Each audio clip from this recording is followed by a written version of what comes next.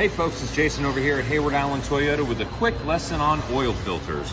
As you can see here, we do have a couple of oil filters split apart to better explain how these work. Now, with a Toyota filter, you can see the pleats inside, nice and evenly spaced.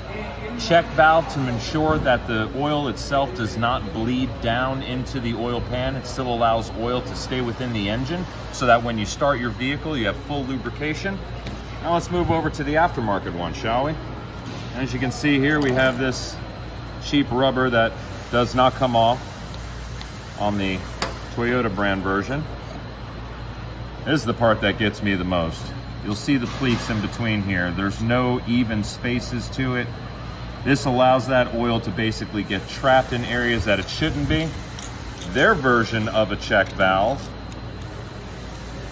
is this little spring on the inside right here. That's no guarantee that that is going to stop that oil from bleeding down into that motor, or into the oil pan, I should say. Last but not least, the oil that we use is brand new, full synthetic, 0W20 or 0W16, made directly by Mobil. A lot of these other places will use what's called a featured oil. Now, featured oil is a remanufactured oil, basically a recycled oil, if you will. So you have to be very careful with the type of oil that you're putting in your car. You want to make sure everything's brand new. You want to make sure everything has a Toyota stamp on it.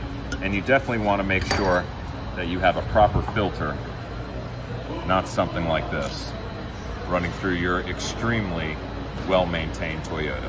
We'll see you for your next service updates. Let us know if you have any questions or concerns about any products that you may want a little more lessons about. 706-369-5020. My extension's 153, and we'll see you for your next service.